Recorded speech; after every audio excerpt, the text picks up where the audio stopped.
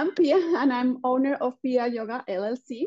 I own an online yoga studio. So with this program, I learned specifically to know how to put or to run ads on Facebook. I got into more details on how to select the target audience, how to select the interests.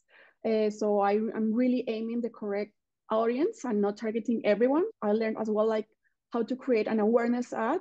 What can I do when I get a lead and then where I want to take this customer? Or even if they don't want to buy yet, something like how can I offer them a different thing or how can I retarget them?